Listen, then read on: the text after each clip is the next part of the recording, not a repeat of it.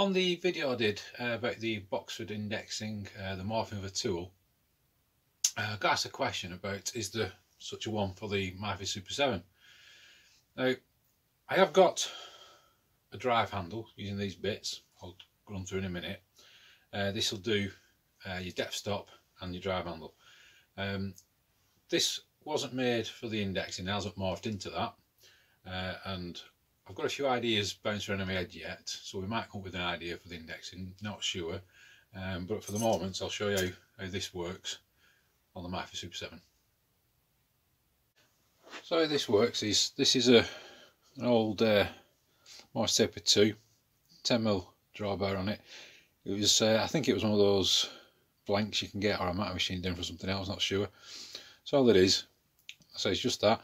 We put it in the headstock, used the drawbar and drilled it and tapped it for an M6 bolt and a nut. So as I said, that bobs in. The drawbar is just a simple piece of 10mm threaded rod, and just made this little adapter, little bush that goes in to the end of the spindle, and that just stops your M10 rattling around all over the place.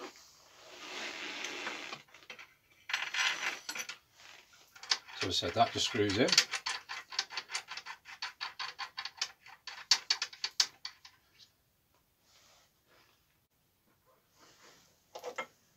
And then take your adapter bush, goes into your spindle, wash your nut, and that just pulls. Tighten that up with a spanner, and that just draws your 2 Morse taper centre, if you will, into the headstock. So that's in there. You can now replace your chuck.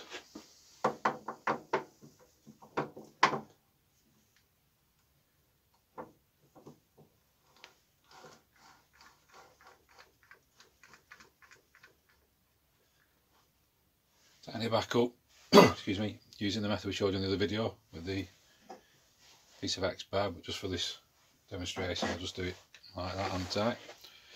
So in there now, I shall show you close in a minute, you've got a little M6 bolt. I've machined the end off, and so you can use that now as your depth stop, putting all your parts repeatedly in the chuck. To adjust the depth of the parts held in the chuck, you simply just use a spanner to unlock this first nut, adjust your bolt to whatever depth you need your part to be, obviously with your chuck in place, and then just lock it back up again. So this also doubles up. It also gives you a drive handle, so the drawbar is replaced with this drive handle. Again, piece of M10 threaded bar. What I've done, I've turned it down at the end and threaded it M8 to take a 13mm nut, because this is a double ratcheting spanner. That's 13mm and 10, and this bit of bar has been turned down to 6mm. So you'll see when you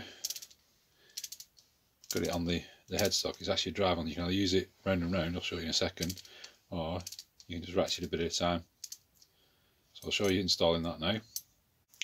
So you use the same adapter that we made, slides onto there, which comes down to the end your ratchet handle is. Go back in the same, and locates in the back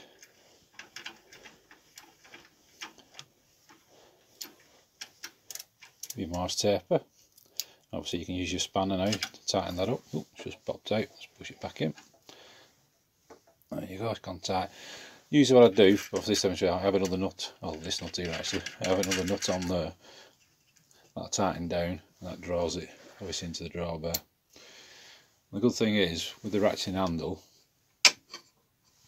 like I said, you can use it and just drive your chuck around, or you can actually just ratchet a little bit at a time, just work your to work through however you want. Well, I hope you found that useful. Like I said, just a couple of simple bits, made up a bit of threaded rod and a ratcheting spanner. Got myself a drive handle and a deck stop in one. So hope you enjoyed it. If you don't mind liking and subscribing to the channel. Until next time, YouTubers, it'll be right.